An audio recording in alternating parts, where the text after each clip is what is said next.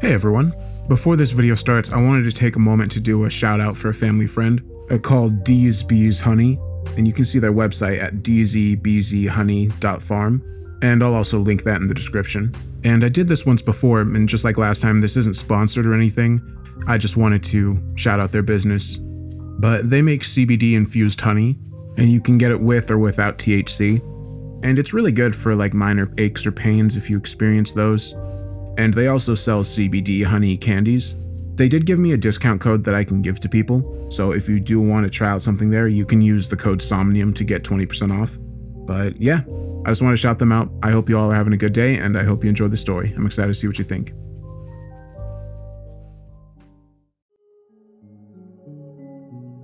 My fascination with traveling to the stars began the night my sister died.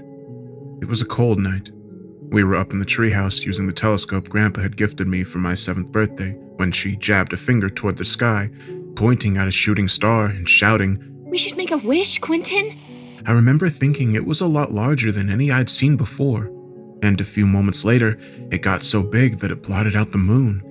With deafening speed, it zoomed overhead and smashed into the forest right behind our house, toppling massive trees like they were matchsticks and scorching a trail of dead earth to an impact site the size of a small car. My sister and I didn't even have to exchange words before we were bounding down the rope ladder and rushing into the woods. It was smaller than I expected, perhaps the size of a bowling ball, but it was unlike anything I'd ever seen. Dark orange and glowing with the light of 1,000 stars.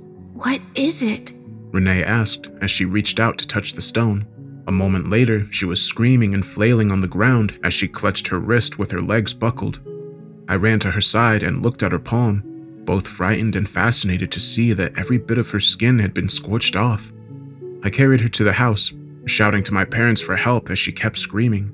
As I looked down at her, I saw that the burns were beginning to spread down her arm, scalding her body like a spreading disease.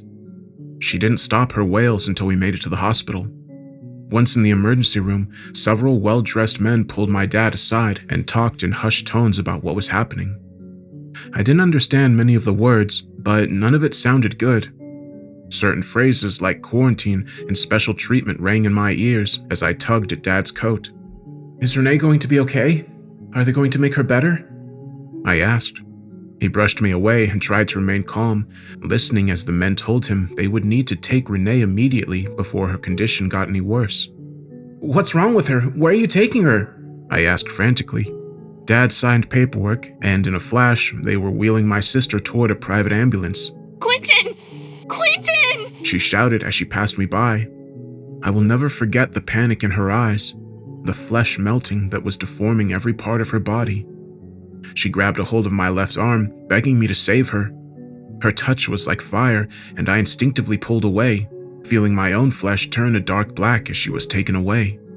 We were told they would update us in 48 hours about her condition, but we never got a single phone call. "The stars did this to her, Papa, and I'm gonna find out why," I remember telling Dad.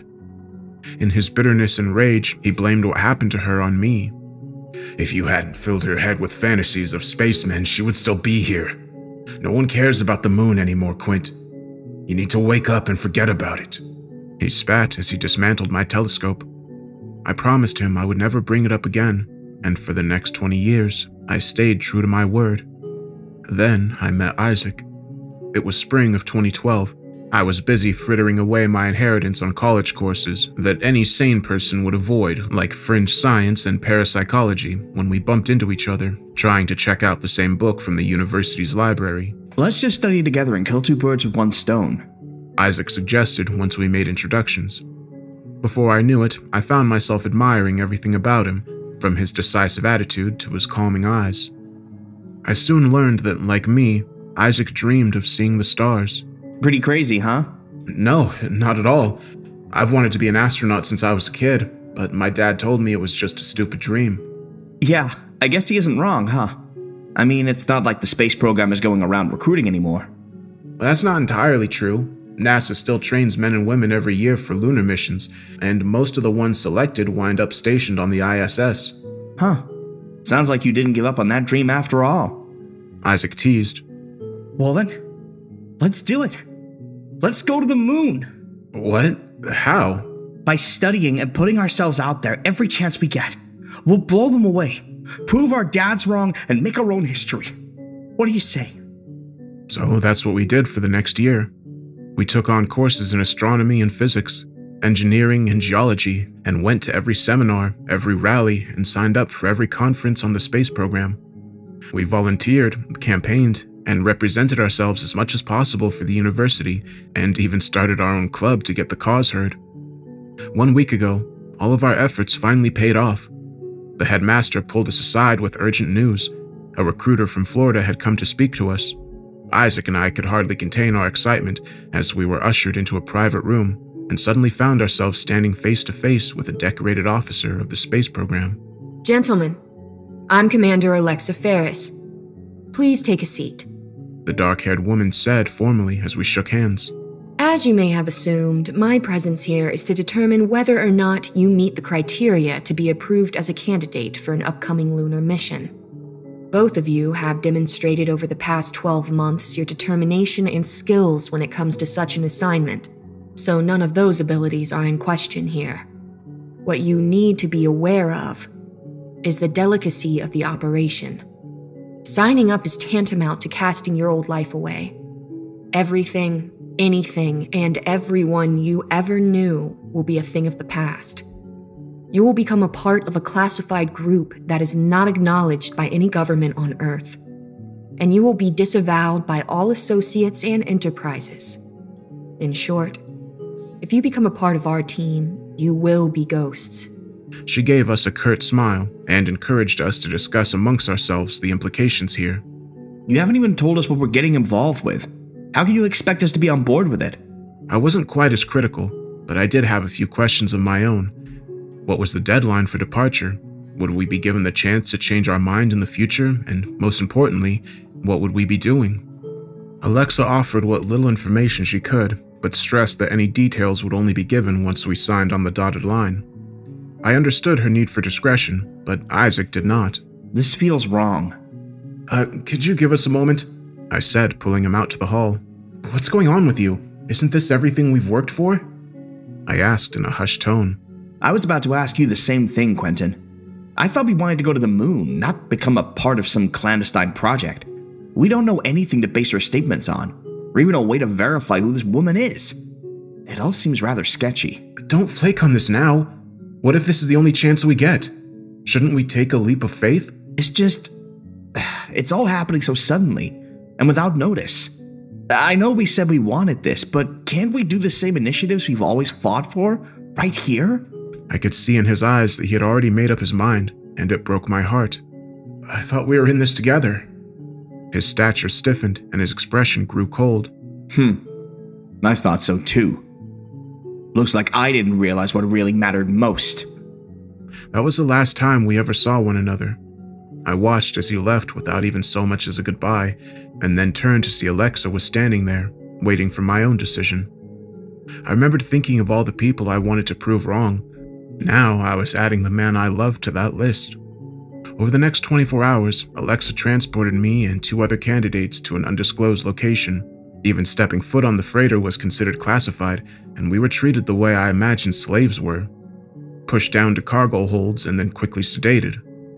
When we woke up, all I could sense was a rush of cold air, our surroundings resembling something akin to a dormant volcano.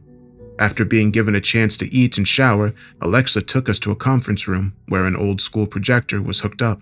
What you are about to hear will change your perception of the world you are about to leave. At first, I thought that it was all just for show, to instill a sense of awe in our mission.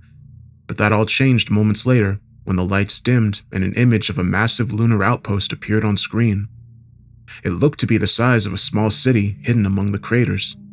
The structure you are looking at is Fort Alsbury. It is the largest man-made building off-planet next only to the ISS itself. As you may have guessed, much like the program you have enlisted in, the very existence of Alsbury is considered top secret. She began.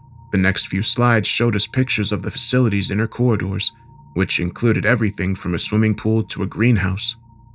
It was impressive to see, and I wondered how long it had taken to build a place like this. Next came the meat of our discussion, the reason we were chosen. With already 16 staff members aboard, your mission will be to assist and provide support for our current project, that of colonization. Sorry to interrupt, but did you just say colonization? As in, people living on the moon? It's Owen, correct? Yes, ma'am. Owen Sanders. I'm going to have to ask you to please hold off all questions until the end, Mr. Sanders. Water is the most precious resource on the moon. For the past 6 months, the team has been focusing on attempting to breach this pocket of the lunar subterranean area we call Lake Severn. It's about 4,700 feet in diameter, and from our scans has a 77% liquid base amid the other materials. Our goal is to successfully mine this lake, along with other locations on the moon's surface over the next 10 years. And you will be a part of that. I snapped back as the next slide showed a large area beneath the lunar base that was being mined. I couldn't believe my ears, but the excitement only grew from this moment.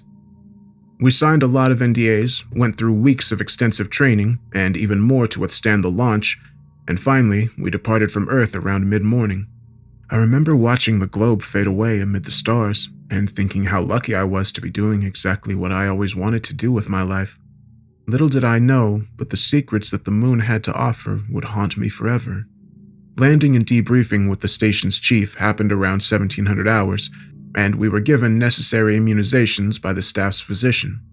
I did my best to memorize all of the names of the senior staff. Cyrus Gordon, Chief of Operations. Dr. Clara Rowland, Chief of Medicine. Alexa Ferris, Chief of Security. Professor Francine Landry, Chief Astrophysicist. Caleb Littell, Chief of Maintenance. T.J. Armitage, Chief of Engineering. And then my direct supervisor, Tyler White, a Chief Science Officer. Owen and I would be working directly underneath him in the weeks to come. There's a lot to take in, and I'm sure you'll adjust to your surroundings soon enough. But as it stands, we're going to need all staff to be on high alert as we enter the subterranean pocket at 0700 hours tomorrow. Our goal is to stabilize the area, determine whether or not it's a viable location for creating an artificial ocean, and also to excavate all resources and determine their usefulness to our primary mission. I felt like I was on a roller coaster with all the sudden revelations. That evening, I went to the observation tower, which faced east toward the shadow of the moon, and spent the night watching the stars and thinking about the choices that had led me here. They look different from this point of view, don't they? Professor Landry smiled at me softly as she joined me to peer up at the expanse. It's amazing. All these years of discovery to come to the stars, and the answers to our future might just be beneath our feet this entire time. I guess that makes this place a little lonely when everyone else is so focused on the lake. Oh, I don't know about that. I like to think of the Pike as my fortress of solitude, she said with a smirk, and when I inquired about the nickname, she gestured to the angles of the tower and explained. Surely you noticed on your descent its peculiar design? I didn't want to admit I hadn't paid that much attention, but thankfully, Landry brushed it off and said, Either way, even with all the water in the world, we're still going to need to study these constellations. Understanding the cycles on the moon and even cataloging them is something that will take years. I heard a hint of uncertainty in her voice, but didn't touch on it. I knew what it was like to have something you wanted for so long be pushed aside. I figured the moon was big enough for all of us to dream. 0500 hours. I got up early, the excitement of getting to work or the disorientation of my new surroundings making it impossible to sleep. After a short jog, shower, and breakfast, I met Tyler at the main elevator that descends to the core of our dig site. Owen was already there, seemingly just as wide-eyed and eager as me. Let's go make history, he told me as the elevator shook and rattled through the lunar crust. During the interim, we all donned our spacesuits, checking our internal systems and activated our comms. It was nearly 0600 by the time we arrived at the tunnel Tyler and the others had been digging for the past several years. The massive drills they used looked to be the size of small cruise ships, and I marveled at the prospect of being able to keep all this secret from society. Sanders whistled softly as Caleb and Professor Landry set up everything needed to break the final bit of crust which separated us from the mysterious subterranean pocket. I was given the assignment to monitor the pressure and geological activity on the small substation that resembled something like an over-decorated toll booth. The different monitors streamed an array of data a mile long, showing how all of the different machines worked together to break through the wall of rock.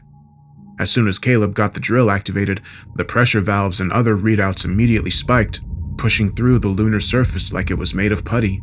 The huge machines used the energy of at least a dozen tanks, blasting and destroying anything that stood in its path. Landry was there at my side, jotting down the readings as quickly as they came in. And then, all before our eyes, the final segment of the wall gave way and collapsed into nothingness. Owen shut off the machine, and we all held our breath, watching as the cloud of dust and particles revealed what laid behind the seal. What I saw was an impossibility, a city of lights and angles unlike any made by man, twisting and smooth architecture mixed together to form a sprawling metropolitan maze of gray ziggurats, crystalline walkways, and amalgamated structures. With the limited artificial light our drill and headgear supplied, it was difficult to even be sure which side was up and which was down. Wordlessly, we stepped through the broken gate to the alien city, marveling at its beauty and silence. "What is this place?"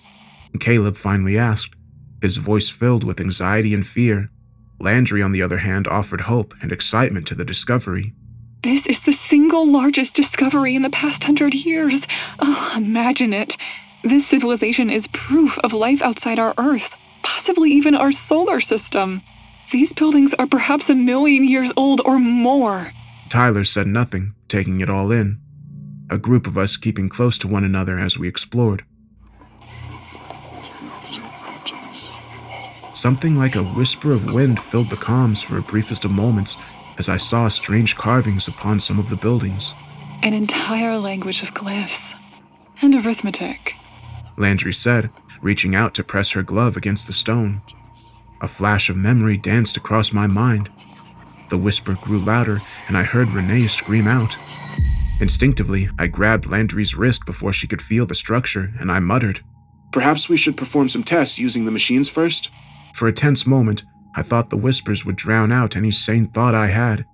Then Landry relaxed and nodded, motioning for Caleb to get the scanning equipment. I thought my premonition had averted a crisis, but one was only just beginning. Behind us, the beacons on the drill suddenly activated, and the massive vehicle tumbled forward without a driver. What the hell? Owen shouted in surprise as the treads of the drill pushed apart more of the wall, giving the vehicle ample room to move forward. But Owen didn't even get a chance to climb aboard the lumbering vehicle as it picked up speed. The only chance we had was to get out of the way as it pushed down segments of the ancient city and rolled straight over Owen without even as much as slowing down. The sounds of the tread smashing and crushing body like tinfoil is something that I'll never get out of my head, mixed with his screams as his lungs and spine were torn apart. It only lasted a few seconds, but for the rest of us, it seemed like an eternity. The machine continued forward until it smashed into one of the massive structures and shut down with a flash of smoke. As it collided with the stone pylon, the entire city groaned and shook as though the collective souls of the dead civilization were unquieted with the arrival of our technology. A moment later, we realized it was not an ordinary impact at all, but some sort of subterranean quake. Tyler shouted to Caleb and I as we were forced to leave Owen's mutilated body behind, and a rain of stones fell from the top of the dome. Back on the outskirts of the underground ruin, we watched in horror as our chances of exploring and learning more about it were dashed to pieces. Piles of stone and dirt blocked the path, and the three of us were fortunate to even still be standing. As the quake finally ended, our comms filled with static again. At first, I thought it was the mystic whispers from the city, but soon we heard the distinctive voice of Armitage. "Professor Landry, are you all right down there?" We're a man down, and we've lost access to the tunnels. There was a long silence as those above let that statement sink in. Then, at last, Armitage gave an order. "Well, you better head up top. I think shit's just got a lot worse." 0800 hours, day 2. The ride back to the lunar surface was one filled with silent horror and regret over what had happened to Officer Sanders. None of us dared to even comprehend the experience of finding the city or the strange things that had happened here, and the stillness in the air made me feel at ease. It didn't let up when we arrived at the observation deck. Armitage and Commander Cyrus were waiting, both checking every system over and over again before finally making the announcement that somehow I had anticipated. We've lost communication with Earth. That quake managed to disrupt our signals. We'll probably be on our own for the next 48 hours. Armitage had other bad news. Several of the sectors of the moon base would need to be sealed off due to rolling blackouts, and maintenance would need to ensure that resources were properly distributed. Cyrus gave us assignments, and before dismissal, Caleb insisted we give a small service for Officer Sanders. I was surprised that I had the least to say about him, despite the fact that I likely knew him longer than any of them. My mind was too fractured by everything else we had seen and heard. With the brief eulogy given, Tyler ordered me to join Dr. Rowland in making sure that all of the crew were properly treated. Starting with yourself, He added, giving me a cold look of disdain. Was he disappointed that I hadn't been able to save Owen, or did he think that my abilities as an officer were lacking in some area? I never knew. 1,000 hours. Maintenance sweeps and health checks were nearly done by this time, as Roland and I moved to the staff of the Pike itself, providing them with needed medications. Someone messed with my data. I remember Clara saying as we gathered supplies. The changes were made without consultation. What happened? See for yourself. Roland said as she stepped aside and looked at the glitching screens. Occasionally, it would show strange markings and symbols that reminded me of the glyphs we had seen in the subterranean city, and that alone gave me a chill. Was it possible that some curse had been placed upon us simply for opening the chasm? What do you think it means? The doctor said. I didn't think it would be proper for me to speculate, so I quietly followed her towards the elevator and shuffled my feet uncomfortably. What happened down there? I don't even know if I could explain it, I admitted as we made it to the observation deck. I was hoping to find some sense of normalcy here amid my fellow scientists, but once I saw the disarray of the equipment, that quickly faded away. The power was only functioning at 13%, with only a few key lights even glowing in the dark room. In the middle, I spotted Professor Landry staring up at the massive telescope she used likely on a daily basis. She seemed to have a distant and confused look on her face as Roland and I approached her. Ah, Dr. Roland. What brings you here? Landry asked as we checked her vitals. Commander wants to make sure everything is all right after the quake. Looks like you hit it pretty hard in here. Roland answered as I was putting the pressure cuff on. Landry looked down at the blackened skin on my wrist, her eyes widening as she pulled away. How did you get that? It's nothing. It's a birthmark, I said, reflexively tugging my sleeve down to hide the scar. That doesn't look like any birthmark I've ever seen. Roland pointed out as she too had a look. Something clicked for Landry as she stood up and had a frightened look on her face. The stones. You knew I shouldn't touch them. You've seen them before. I grimaced and explained. Not exactly. It was just a feeling. When I was young, my sister died from touching a meteorite. The two women silently considered what I was telling them before Landry turned to the telescope and remarked, Perhaps that is also what is happening here. Maybe we are all dying for desecration of a tomb. What are you two talking about? Does this have to do with what happened to Sanders? Cyrus is still not telling the crew? Landry said with a laugh as she pressed her eyes against the telescope. Does he think he's an ostrich, sticking his head in the sand to hide from his problems? I think we're all just a little on edge, I admitted. A moment later, as though to echo my sentiment, another loud alarm blared across the moon base. This is Officer Ferris.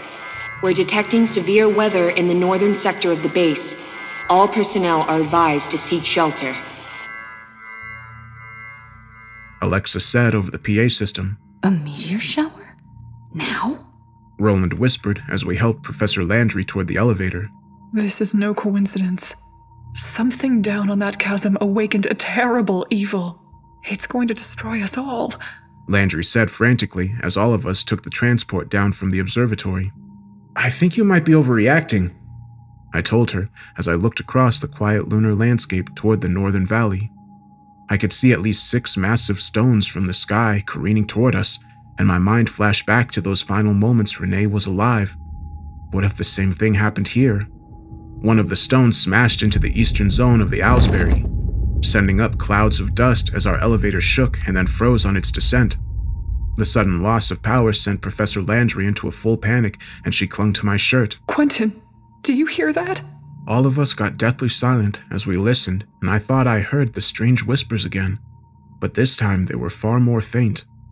Roland interrupted the quiet as she tried the comm and remarked, I can't get anyone to respond. "We'll have to climb down," I realized. Most of us were already wearing the needed gear, but Professor Landry seemed against the idea entirely. We go out there, and we could die. Whatever this entity is seems to have some control over our machinery. Clara and I ignored her concerns and started to gear up. We could see that another meteor was spiraling towards us already, so waiting for another solution wasn't an option. With a sense of urgency, I activated my oxygen supply and told Landry to do the same. You stay here and you'll die, with or without the help of any cosmic creature. I warned her. That seemed to jolt her back to her senses, and as we prepared for the cold terrain of the exterior, Roland used one of the tools on her suit to unlatch the emergency hatch at the bottom of the transport. As the metallic frame floated toward the void of space, Roland gave a silent countdown, and then went first, slowly drifting down the side of the tower to the main roof of the base. I insisted Landry go next, and thankfully, the scatterbrained professor didn't object. The meteor was almost on top of us. I swear to you, it sounded like it was screaming. In fact, as I followed the others down the long fall, it became impossible to hear anything else except that mindless shriek. Then, the meteor smashed directly into the side of the elevator we had just been standing inside. Just as our magnetic boots latched onto the roof, bits of debris rushed down upon us. Even with low gravity, the force of the meteor hitting the tower had caused the shower of metal to be deadly. Thankfully, most of it scattered across the roof of the base without scratching us, but as we all looked back up to see what else had been damaged, I discovered we were hardly out of the woods yet. The collision had split apart the meteor on its side, revealing something emerging as though from an egg. I heard Landry scream out in terror as it pushed apart the rock tomb it had been encased in for perhaps a millennia, and the strange amorphous creature peered down at us with 100 eyes. Inside, now! Roland said as we struggled to open the hatch to the Pike substation. Landry stood paralyzed, staring at the alien like it was a god to be revered, and I grabbed a hold of her body, forcing her through the airlock as we protected ourselves from the invader.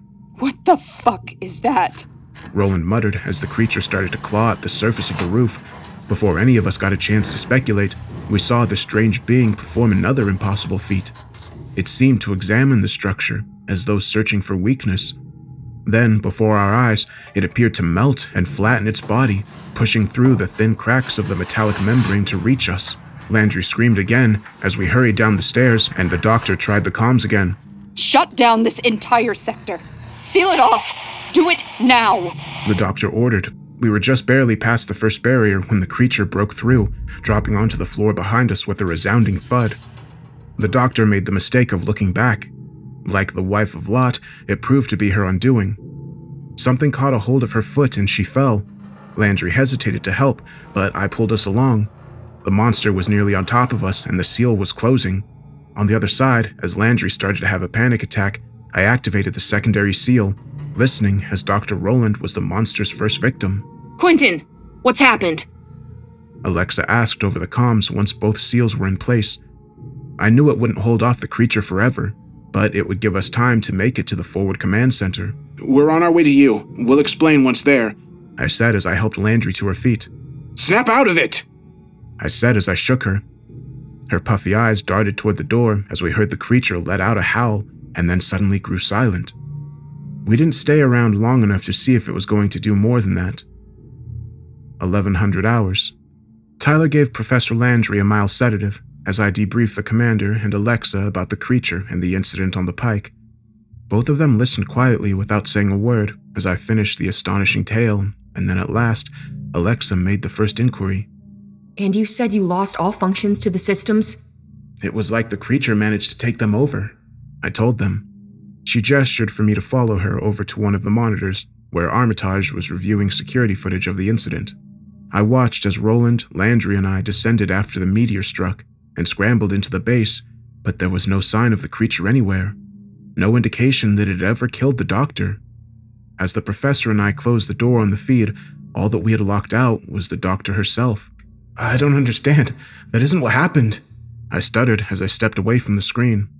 We're considering unsealing the sector to have my security team take a second look, Commander Cyrus proclaimed. No, you do that and the creature will kill you, I told them, but all of them gave me a skeptical look. Alexa placed her hand on my shoulder and gave me a comforting squeeze. What we experienced down below with Sanders was terrifying. No one is denying that. And the meteor storm has likely also caused you undue stress. I stepped away from her, realizing what she was implying. You think that Landry and I made it up? Certainly not. In your mind, the creature was quite real, and that's all it was, a hallucination of your anxiety. Commander Cyrus responded. Then how do you account for Dr. Rowland's disappearance? Surely I'm not hallucinating that. I snapped back. Alexa let out a sigh as she glanced over to where Landry was finally calming down and remarked, Don't make me sedate you too, Quentin. The crew has been through enough. I couldn't believe what I was hearing. Fine, open the seal. You'll see for yourself what the beast did to Rowland, I told them both. Cyrus and the security chief exchanged a worried glance and then gave the orders. I don't know what I was expecting to happen. Of course, nothing was there, not even the fragments of Rowland's body. Let's try and find Dr. Rowland immediately. It's quite likely she also may be experiencing these vivid hallucinations. I'm coming with you, I told her as I snuck a small surgical blade into my pocket. I don't know what I hoped to accomplish with this minuscule weapon, but I didn't want them to find whatever was controlling Rowland's body, and then it have the element of surprise. Alongside Alexa and Tyler, we marched to the base of the pike. I scanned the corridor for the claw marks the strange monster had made, only to see nothing at all. No twisted metal was bent out of shape, not even a single drop of blood from where Rowland had tripped. It didn't make sense. What I had seen felt real. I puzzled over it a moment longer as we turned the corridor and I saw Dr. Rowland lying still on the cold floor. Alexa called for 2 nurses to arrive with the stretcher as she checked to see if Rowland had sustained any injuries. We can't even be sure this thing is Clara, I whispered. Tyler glared at me, pushing me back as he helped lift the physician off the floor. Vitals appear stable. She's going to be all right, Captain Alexa said with a nod. I saw a moment of opportunity to test my theory and scratched Clara's left wrist. The 2 officers next to me made a soft huff in surprise as I nicked an artery, but Rowland didn't awaken, and red blood dripped from the cut. Officer! I'm going to have to quarantine you if you pull another stunt like that. Alexa snarled as she grabbed the surgical tool out of my hand. I was so sure it wasn't her, I whispered. I watched as the medical team took her away and then stared down at the small drop of blood that now stained the tile floor. What had happened here to make my nightmares seem so real? 1400 hours. Commander Cyrus ordered Officer Armitage and the other maintenance staff to begin making repairs to the Pike's elevator and to the other segments of the base that were affected by the meteor shower. I also learned that Dr. Clara made a quick recovery and has been assisting Landry and others on board the Osbury to cope with the recent string of traumatic events. Given that I too was affected by this, I've chosen to see the doctor and to apologize for my actions against her. 1500 hours. Rowland arranged to see me and to run an EKG to see if I may be suffering from PTSD from Sanders' death, but I am afraid I no longer feel certain of her trustworthiness.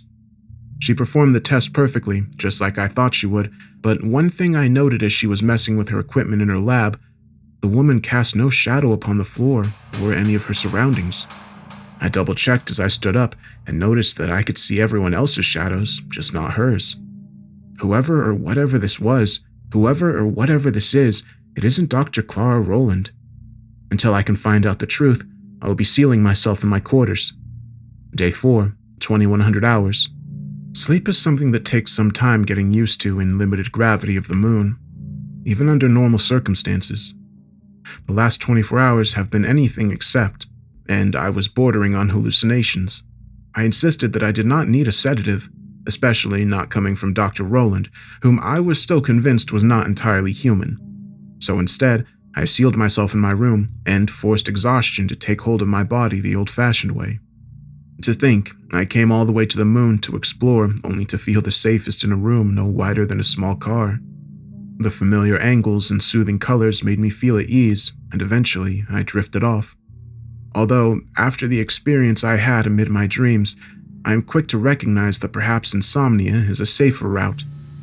I was being hunted by faceless creatures in the forest of my childhood, trying desperately to hide in the darkness that the woods offered, but the monster knew my every move. I paused to catch my breath, trying not to let the scent linger for too long, to remind my addled brain it was only a nightmare that I needed to wake up from. But the incessant shrill cries of the beast made instinct take over, and I kept running. I could see my old home, the one Renee and I grew up in, and I told myself that if I reached that place, I would be safe. As though emulating this, the screams from the alien grew fainter as I got closer and closer. I was going to make it, but another voice rang clear in my head, telling me to stop. My sister Renee. Don't do it, Quentin! Don't! She kept repeating, crying out to me. I froze in the dream and saw the monster right on top of me. It raised its flailing body to crush me completely, and it was only in those last faint seconds of sanity I managed to take over my body and awaken. When I jolted from my bed, I saw strange yet familiar scratches on my body. The nightmare had some connection to reality, even if it was a tethering I didn't fully understand.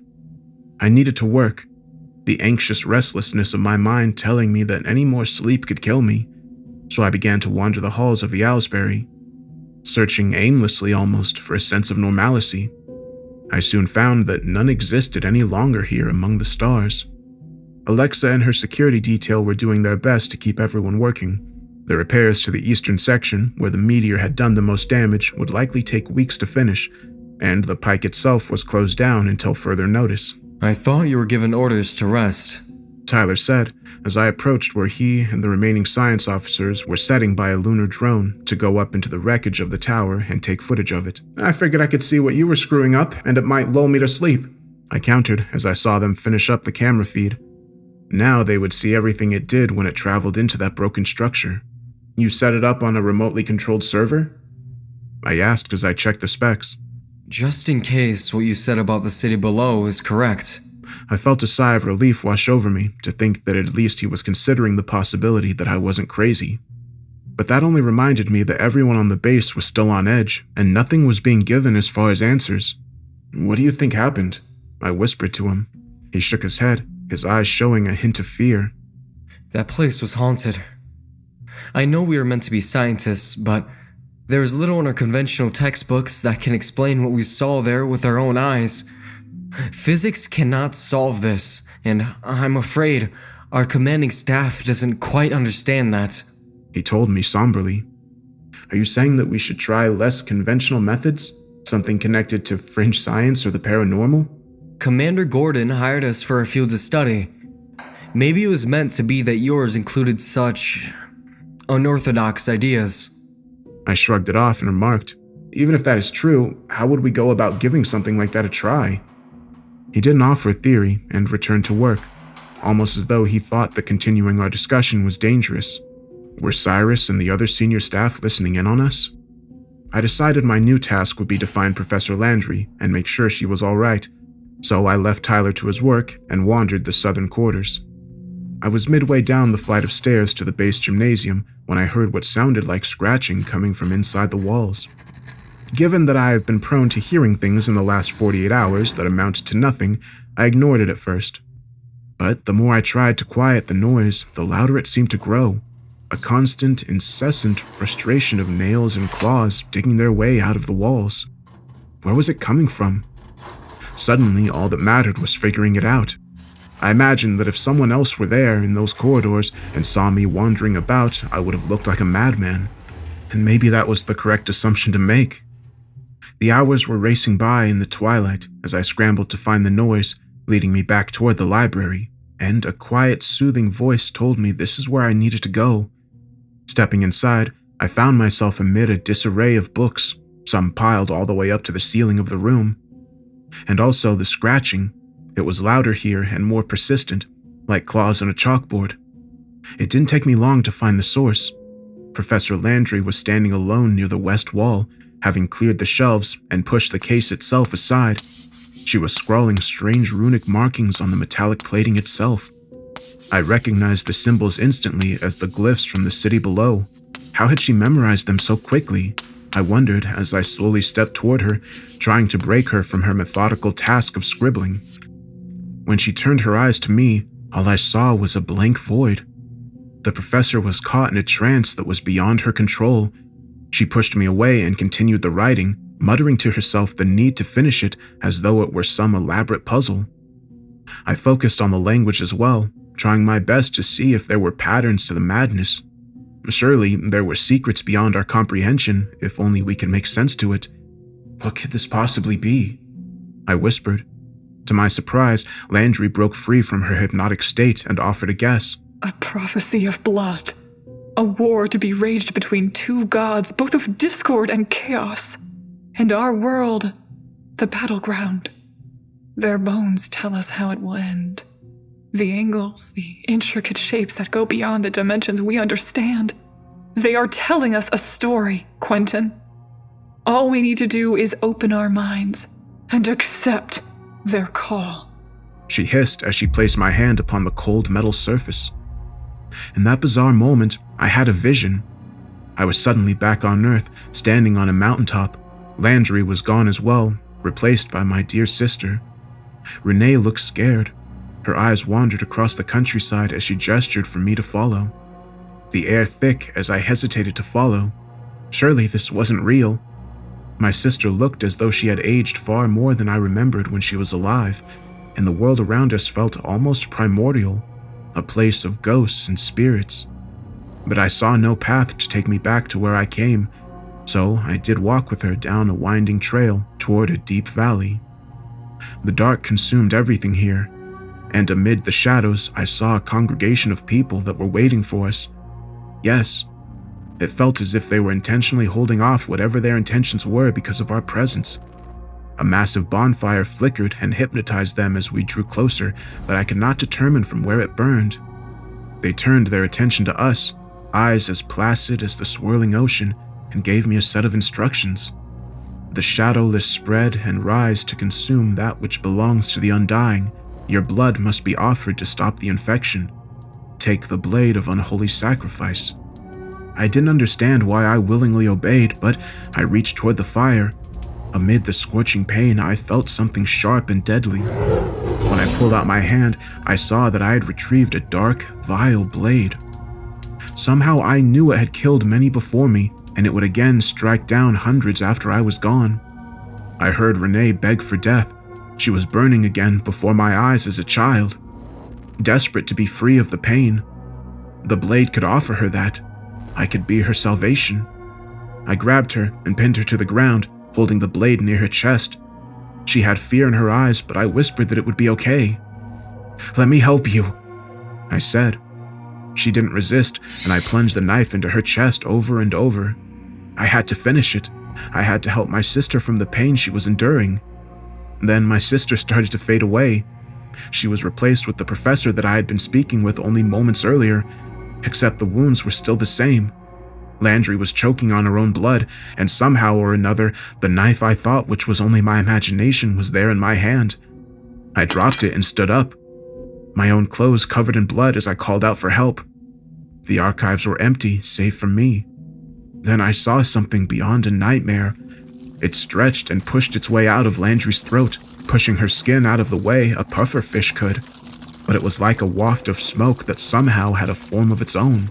It occurred to me this being was reminiscent of the one that crawled out of the meteor, the one Alexa and the commander said did not exist. As it oozed and melted and destroyed Landry's body, I rose and found the security alarm, trying to get help as fast as I could. I didn't want my own sanity tested again if this creature could somehow slip away into whatever dream it had been born from. The creature slithered and pushed across the tile floor trying to find me, shrieking into the air and hungry for my blood. It reminded me of what the vision had told me about these creatures. They were seeking vessels, corporeal forms to control and guide as puppets. At my side, TJ appeared, pushing his way toward Landry and calling out for more help. I heard the creature snarl and began to hunt him, and I held my ground, trying to tell myself this wasn't real. Armitage reached down to touch Landry and try to give her aid, the monster stretching its body on top of him. "Quentin, what have you done?" he asked, turning toward me, yet he didn't react toward the creature.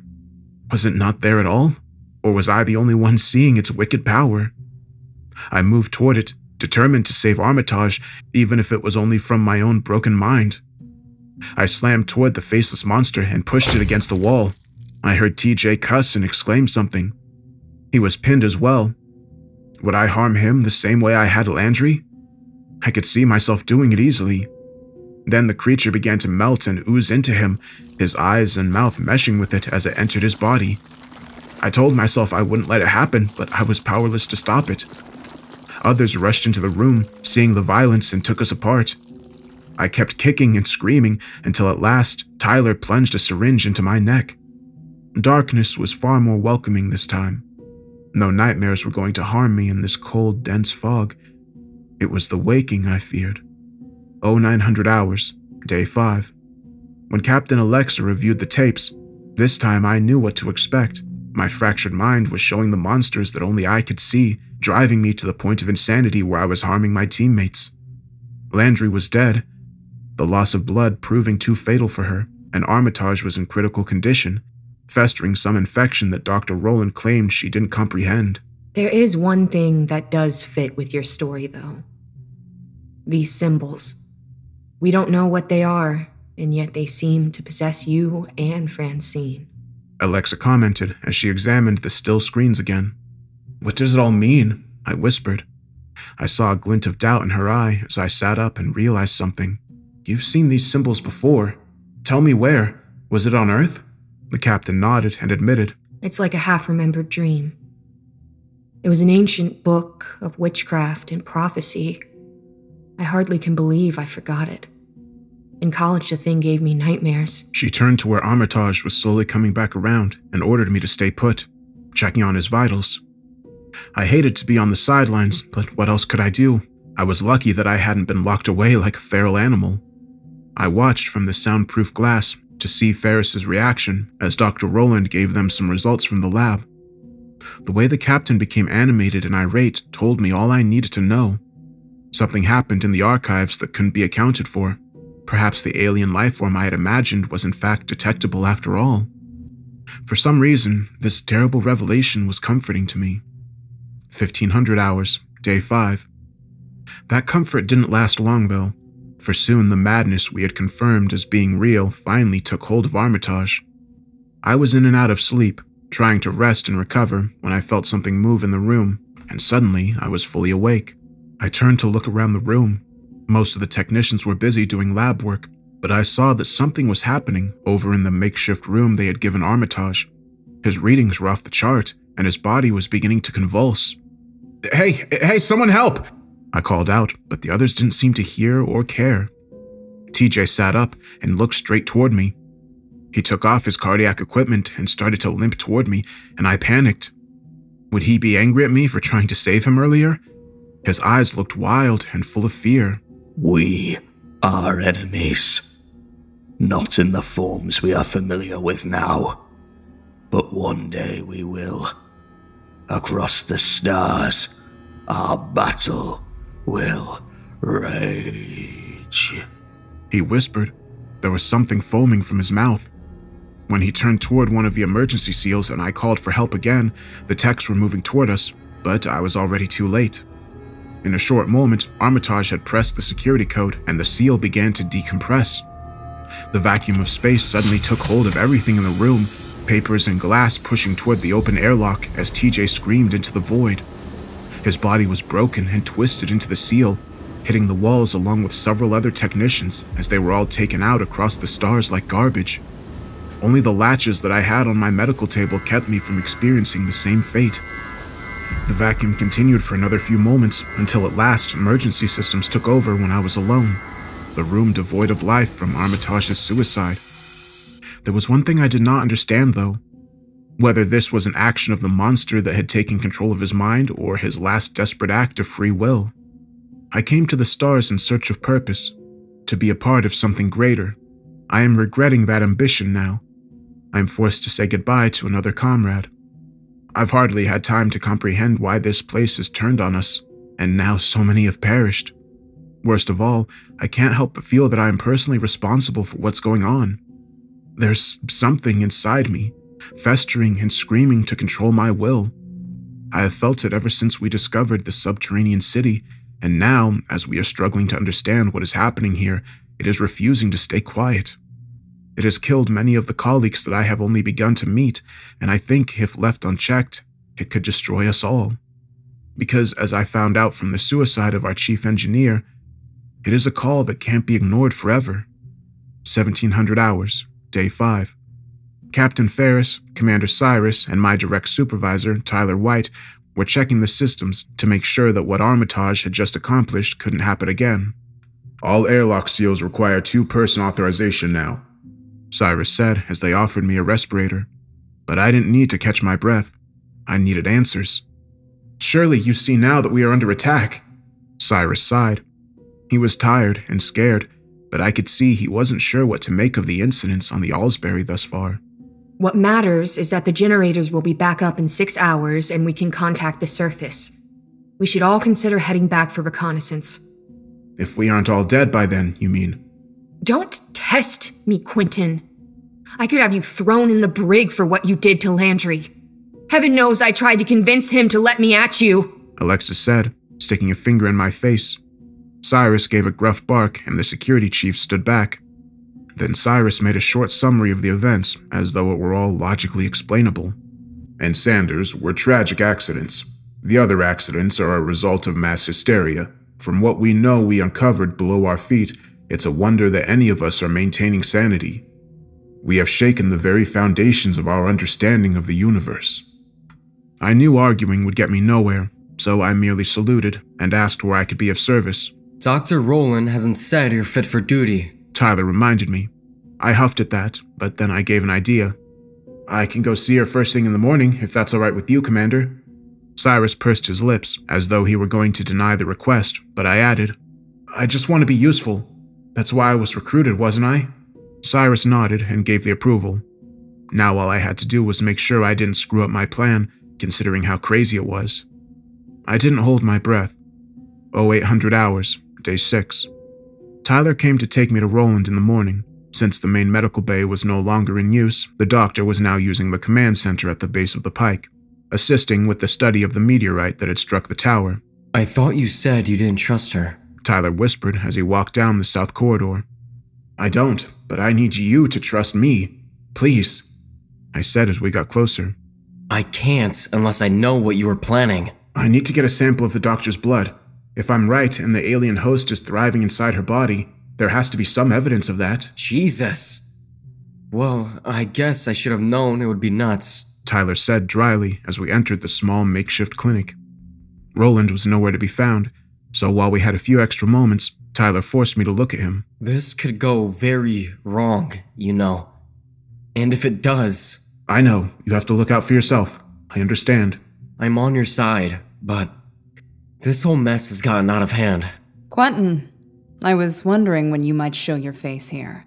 Tyler made a short cough into his fist and remarked, That's my cue to get back to maintenance.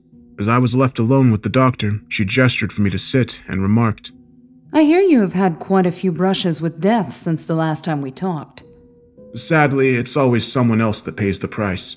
Rowland nodded and said, Gordon tells me you want to be fit to help with the repairs, and while I can't see any issues with your physical condition, I am concerned about the decline in your mental health. I told you already, I haven't been sleeping well, I said, trying to brush it off. I needed her to be distracted, so I muttered, How many of your staff are left now? We both know that you didn't come here for such idle banter, Rowland said as she idly turned the tools on her surgical tray and remarked, You've become convinced that I am not fully human, ever since you caught sight of those relics in the cave below. That speaks a lot to your psychological profile, you know. And what does it mean, in your professional opinion? I wondered as I took a step closer toward the doctor. It's only a natural, instinctive reaction to something you can't fundamentally understand yet. I was scared too, but I've seen that what is being offered here is too great to pass up. Knowledge beyond the tangible existence we ever thought possible. Why are you telling me this? I asked nervously. Suddenly, the perfect plan I had outlined didn't seem like it was going to work. Was it possible that the creature that was controlling her could read my mind? We are connected. Ever since we came here. You can't deny that. We both have seen and experienced more than our colleagues could give us credit for. If so, why did you not vouch for my credibility? You've had ample opportunities to do so. This was getting out of hand, an outcome I hadn't expected, and yet somehow Rowland was taking control of the situation. You've become convinced I am the enemy here, Quentin. I'm not. I can show you what you lack. You just have to trust me, she said with gleaming eyes. I saw an opening and I struck, grabbing a hold of the scalpel and slashing at her throat. Immediately, I saw the fungus spread out of her open wound and spit in the alien's face. "I will never trust an abomination like you," I said. As it kept on attacking, I saw blood and light streak from her face. But to my surprise, throughout the entire ordeal, Roland was laughing. You will never stop it!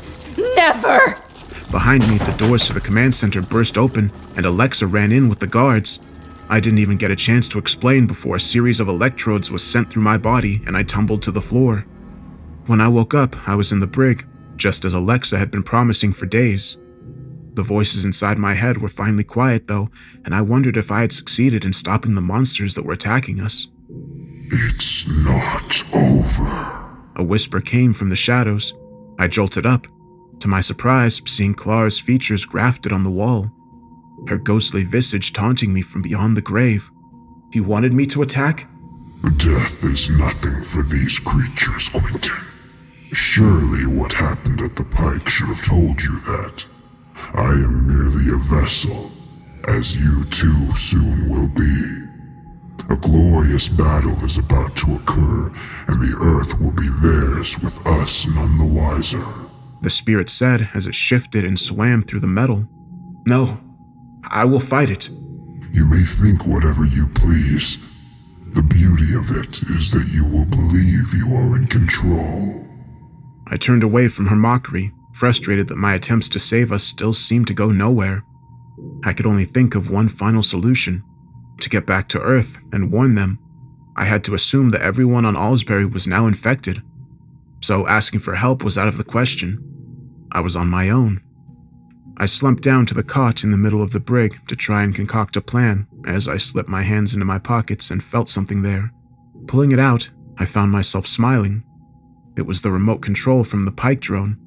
Tyler had slipped it into my pocket before I met with the doctor. I sat down and studied the controls, thinking of how I could use the drone to my advantage. My recollection told me that the machine was tied into the network of the moon base, so if I could access the control panel outside the brig, it was possible it could get me out of here. I needed to act without hesitation. It took me a while to get the hang of the controls and begin to pilot the craft, smiling to see that Tyler had wisely kept it close to my current location in the base of the pike. All I needed to do was move it close enough to access the exterior of the room I was fitted inside, and I could be free. Moving the machine proved a little bit trickier than I imagined it would be. It reminded me of the small RVs Dad would get me for Christmas. I could even hear Renee giggle as I bumped into every wall along the way and narrowly avoided being stepped on. No one would pay attention to the drone, and I would use that to my advantage. The remote control that Tyler had given me came with a tiny screen to see what the drone saw, and it made me reconsider the way I've been treating this place. I imagined the moon being full of opportunities, possibilities, and structure. But the halls were empty, the corridors devoid of any life. Was this even meant to be a colonization project at all? It didn't seem likely. I shrugged away the odd sense of foreboding and finally got the drone to the outside of my door. In a few short moments, I had gained access to the network to set me free, but I knew my struggle wouldn't be over if I simply walked out. Alex and the others will just lock me in a tighter cell once they've realized what happened, I thought as I stepped out and checked the network. I began to formulate a plan in my head. I set things in motion by keeping the drone at my side and sneaking into a nearby locker room. Before I could begin, I would need to be certain I had the proper equipment to make it to an escape pod. I made it to TJ's old locker, saw his suit still hanging there, and got changed. It was a bit disconcerting to wear clothes that belonged to a man that had just died, but I needed to leave this place without interruption. Once the spacesuit was securely on my body, I checked the drone again and finished the shutdown operations. With luck, I would be able to walk through Owlsbury unobstructed. As I input the authorization codes, the voices that have guided me here on the moon this entire time grew like a hornet's nest being knocked over. Someone was coming. Alarms blared as I activated the suit's magnetic boots and began to move to the east corridor. The intercom announced that it would take 17 minutes for emergency systems to recalibrate. I would only need half that much to make it to the escape pod. The noise of the intercom and the screams in my head became so loud that I almost became disoriented as I made it to the hangar bay, pleased that my bizarre escape plan had somehow been successful. Don't move another muscle, Quentin, a voice said as I made my way down the steps to the pod. I raised my hands defensively, turning to see Captain Alexa standing there in her own suit with a pistol aimed at my head. This has gone on too long, Alexa said as the alarms grew louder in my ears. The shrieks were telling me to finish her, to get out of here before she too tried to stop me, so before she had a chance to act, I was rushing towards her. She let a single shot fire, but the limited gravity did nothing to stop me. I pushed the gun out of her hand and pressed her against the wall of the hangar. Captain, you may think I'm insane, but this is how I plan to save our species, I said as I pressed a few key buttons on her suit and watched her lose oxygen. Alexa's eyes widened in shock until her skin became crystallized. Her skin as brittle as glass. She was a frozen statue of pristine beauty and stark destruction. My hands trembled as I used them to access the escape pod and tried not to focus on the vile deed I had just committed. My resolve had never been stronger, and as I stepped into the pod, I realized that I had made it. My resolve had helped me escape this hell. A few systems came online as the noise in the background faded away. According to the online display, I would be back on Earth in a little over 3 days. The door to the hangar opened slowly and purposefully as I looked out towards Ferris's floating corpse, an immediate feeling of remorse overcoming me. They were all infected, all a threat to our survival, I told myself. As the doors finished opening, the pod asked one final time if the sequences were correct, and I pressed for confirmation. I was jettisoned into the stars a few short seconds later. My eyes drifted toward the pike, reflecting on the strange discoveries we had made there. Our species is not alone in the universe, but it is also ill-equipped to prepare for what is to come. The strange angles of the pike faded as my pod got further and further away, and I saw the tower in a new light. Now it looked dark and foreboding, an invitation to the darkness that was spreading out across the entire base. Had we ever had a chance to escape, or was this cosmic invasion something that we were only delaying? I pressed my hand against the glass as the moon faded into the stars and sighed in frustration, wishing I knew the answers. 0 hours, day 10. My pod slammed into the calm waters of the northern Atlantic right at the midnight hour, a fresh slate to be written on the history of our species. The last few days on the moon already fading to nothing but a memory. I sent out a distress signal, hoping that someone would come, but my equipment told me there was a chance I might not survive that long. Some inner strength told me to push forward, to warn others of the evil I had seen, and it was that untapped potential that kept me alive until rescue came. 01:30 hours. I was tested, given food, and new clothing as I explained to the crew of the ship that had found me who I was and why they needed to take me to America immediately. I had to get the information I now retained to the highest office possible as quickly as I could. You won't be going anywhere, officer. Not until we determine exactly what happened up here, the commander told me. I know you are frightened by my words, but I'm telling the truth. We know that you think you are, but we've been monitoring events on the Owlsbury for some time, soldier. As far as we can tell, the only threat that faced the crew was you. You went on a rampage, concocted an alien invasion inside your head, and killed the majority of the team, the commander snarled. I was at a loss for words as they left me alone. A few key moments of my lunar journey played out in my mind. Sanders, Landry, even Armitage, they were all scared of me. I was the monster. It had infected me and used me, not them. The whispers wriggled their way into my brain again, and I realized what a fool I had been. I had given this creature exactly what it wanted, to be on Earth. I was the puppet all along. I looked toward the walls and saw the writhing mass of ghosts and spirits, and just barely out of my view, Renee was there, right on the edge of my vision, smiling. Now we are together.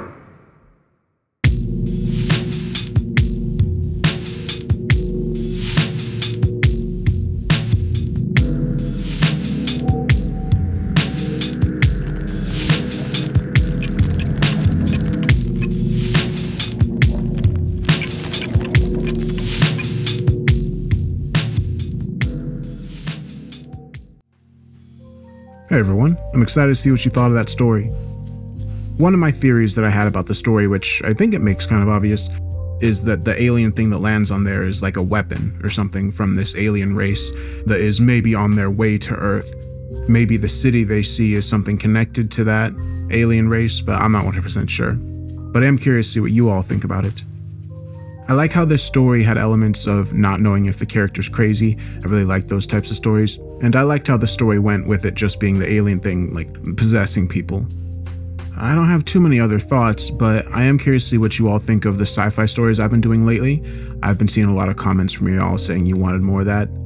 I'm keeping an eye out for some other sci-fi stories, and if you have any story suggestions or anything you'd like to see, be sure to let me know. And with that said, have a good weekend.